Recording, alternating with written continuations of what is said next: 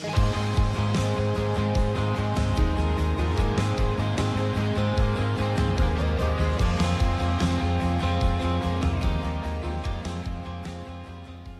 I'm Cody again. Thanks so much for clicking on this video. This video, we're going to highlight our script. We're going to break the script down, and we're going to go over overcoming objections. So before we get to the dial session, I want you to understand the thought process and the psychology of the script that we use and how we overcome objections. So with this script, I'm going to start with the beginning of the script. The beginning of this script, we start out with, good evening, good afternoon, good morning, I'm looking for John Smith. And so when you're doing that, when you're saying that, I want to make sure that we have the right person. And so that's how we start out. Good evening, I'm looking for John Smith.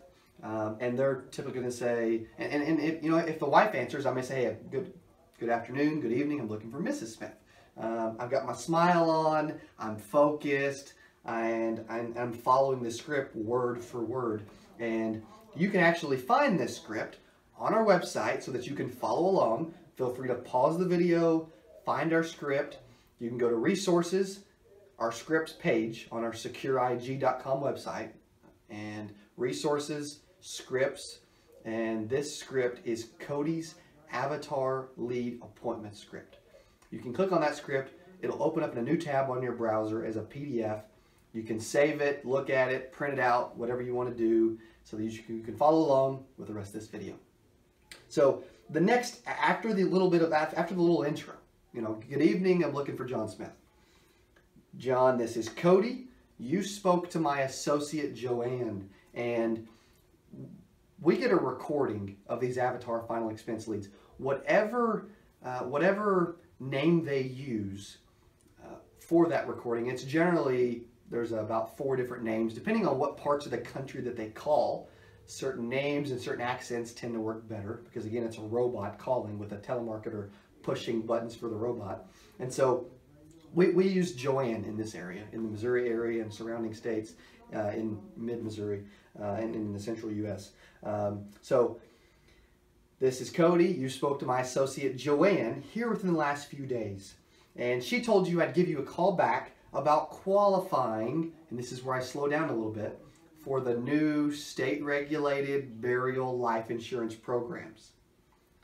If they don't insert any words, I'll do a little mini pause. If they don't do anything, looks like you give your first name as John, your last name as Smith, and for your security password, which is your favorite hobby, you mentioned fishing. Do you remember that? Does this remind you of that call that you just had a few days ago? Whatever the case is. Do you remember that? And they normally do. And they normally stop me ahead of time. They normally remember before I even get to the end of that paragraph. So it's pretty neat. Normally what happens is I'll say, hey, this is Cody. You spoke to Joanne here within the last few days she told you I'd give you a call back about qualifying for the new state-regulated burial life insurance programs. And they'll say, yeah, I remember that. I already have insurance. Excellent. Let me ask you a couple quick questions before we proceed. So there's several different ways you could respond to that specific objection. They may say, hey, I already have coverage, I already have insurance, I've already paid for burial, whatever the case is. You could say, well, that's excellent. We definitely don't want to take that away. But we're already going to be in your area anyway, so why don't we at least drop off some information and leave that with you. Again, and we'll be very brief. We don't have a lot of time. But let me ask you a couple quick questions before we do that. You mentioned your first name is John, your last name is Smith, and your favorite hobby, which is fishing. Do you remember that? Great. I'm the final expense insurance specialist that Joanne spoke about. And as she said, there are plans for you to qualify for that would take care of all of your final expenses. Now, again, we want to drop off some information. I understand you may not be interested. I understand you already have something, but we just want to drop off some information because we're already going to be in your area anyway, so we might as well at least swing by and drop it off. Are you more of a morning or an afternoon person? So I'm starting to get to that point where I'm trying to get an answer out of them and get into an appointment time that works for both of us. So when I get to that point, now again, I'm going to be in your area on Thursday. Are you more of a morning or an afternoon person? And what I find a lot is if they do certain things, like go to the gym, go to the doctor, they generally do them certain times of the day. or they feel like they're always home certain times of the day, and they generally know the answers to these questions. So are you more of a morning or an afternoon person? If they sleep in, they'll always say afternoon. So if they say, hey, I prefer afternoons, excellent. Again, we're going to be there Thursday anyway. Would you prefer 2 o'clock or 4 o'clock? This is on the script.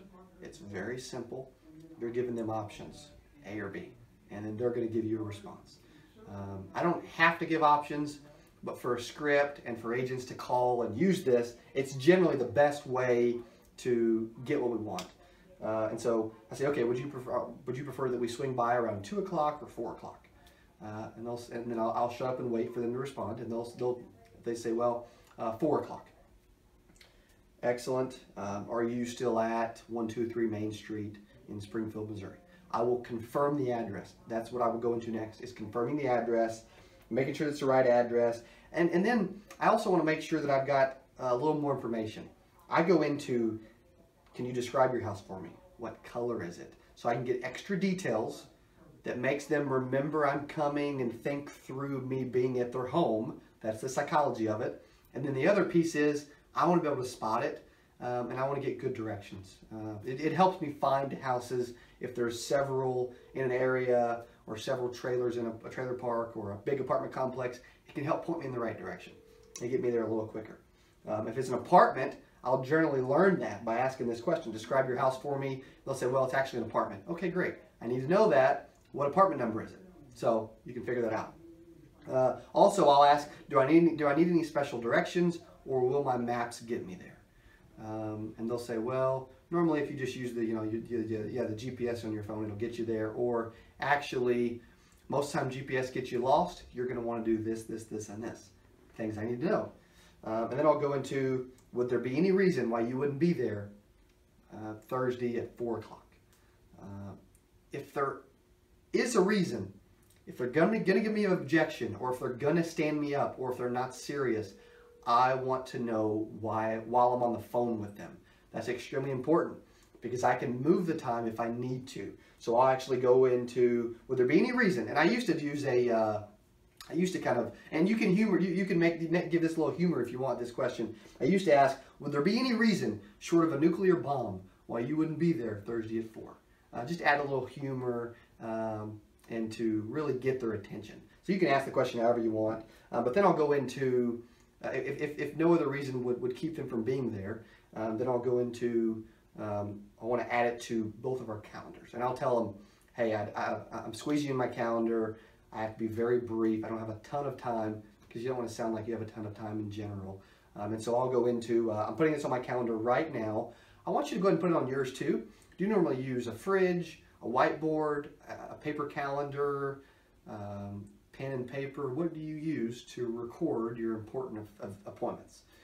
If they say, well, I normally just write it down on pen and paper. Okay, grab a pen and paper for me, and I'll hold so I can give you the appointment time and the name.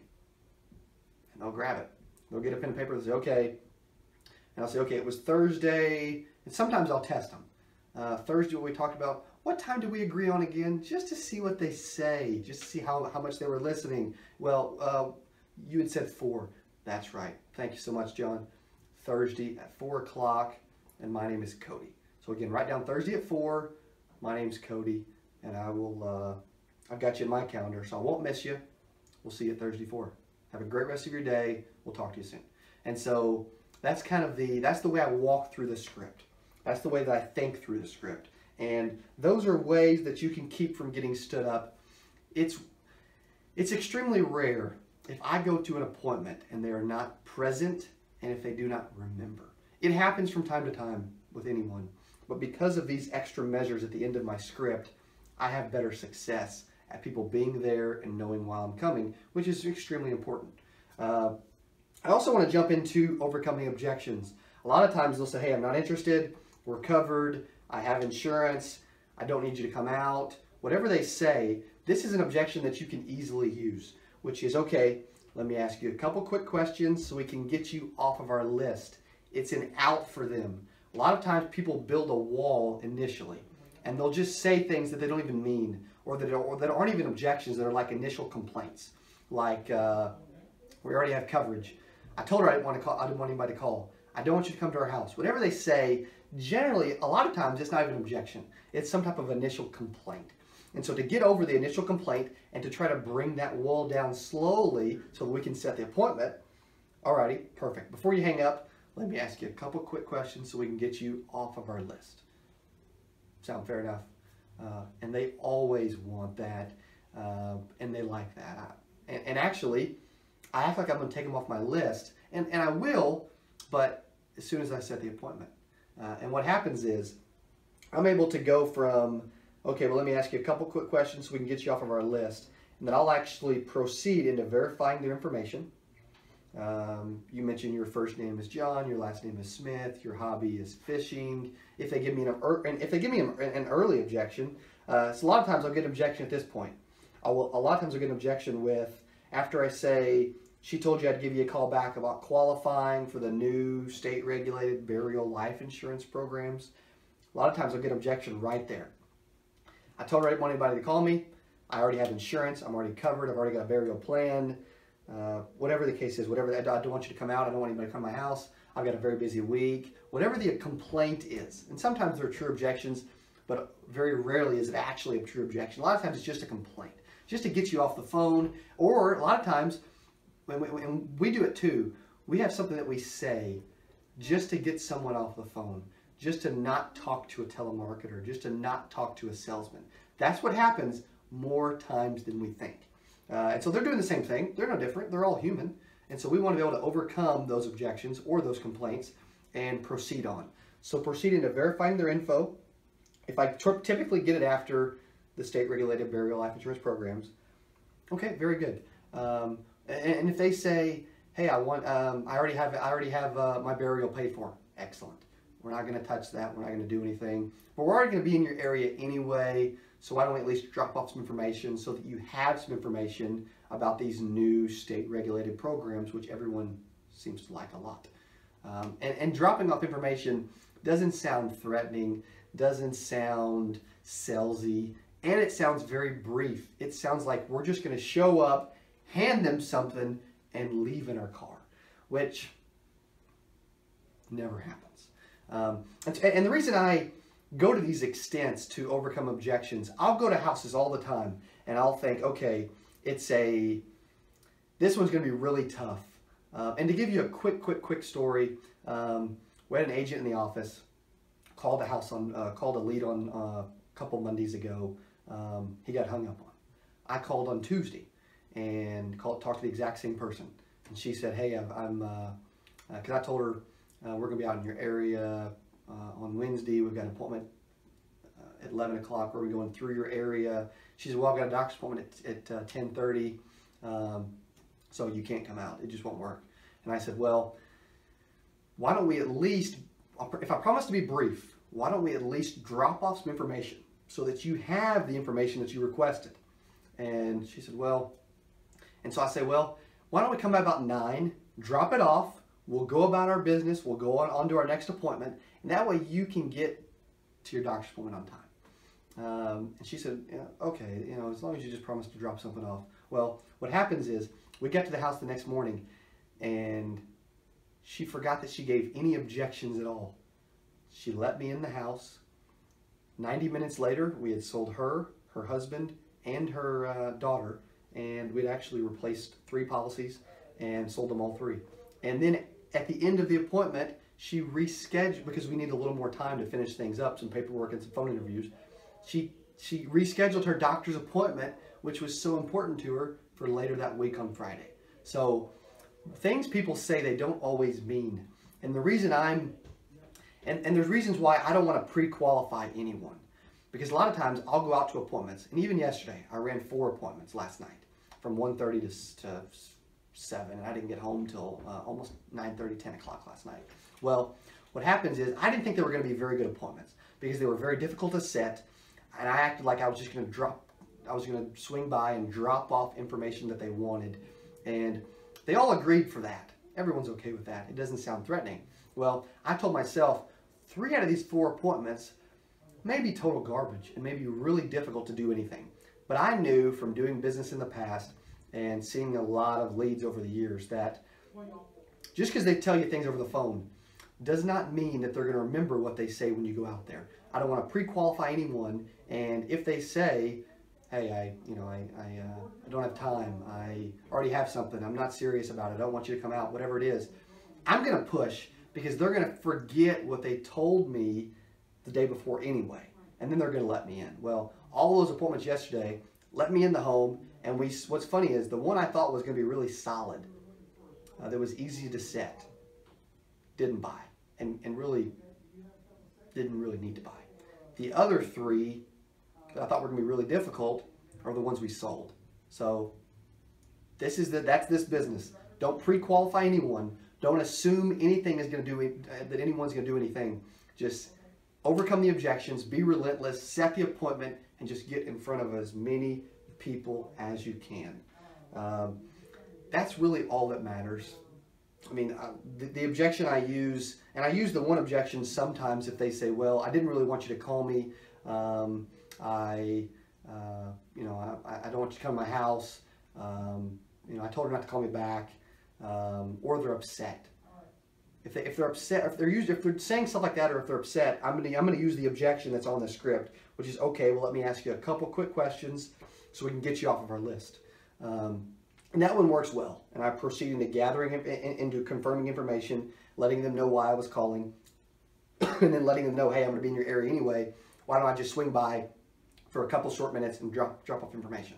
That's the way I do this specific objection. If they use if they say, hey, I've already got insurance, I already have everything paid for, we're covered, whatever they say, then I'm going to use the other objection. I may end up using this one. I may end up using this one if they need to, but what will happen is they'll say, we're covered, we already have insurance, our burial's paid up, whatever they say. Okay, very good. We don't want to mess with any of that. Why don't we at least swing by and drop off some information with you? And so I use the drop off quite a bit just to get me in front of them. But then I go into confirm the appointment and making sure that it's solid. So those are the different ways that I overcome objections. But again, with this, you got to be relentless. You've got to focus on overcoming objections and getting the appointment. Don't pre-qualify anyone. Don't ask health questions. Don't ask what type of insurance they have, how much coverage they have, what they're paying. Don't ask them anything. Focus on getting in front of people and good things will happen. That's exactly how this business works. So continue watching. The next video will be about our dialing session. You can see me sitting here on the phone calling live leads, 10 leads, and every person we talk to, we set an appointment. And you can see how we do that and the ways that we overcome objections and actually visually see and hear me setting appointments live on the phone. Thanks so much for watching, and good luck.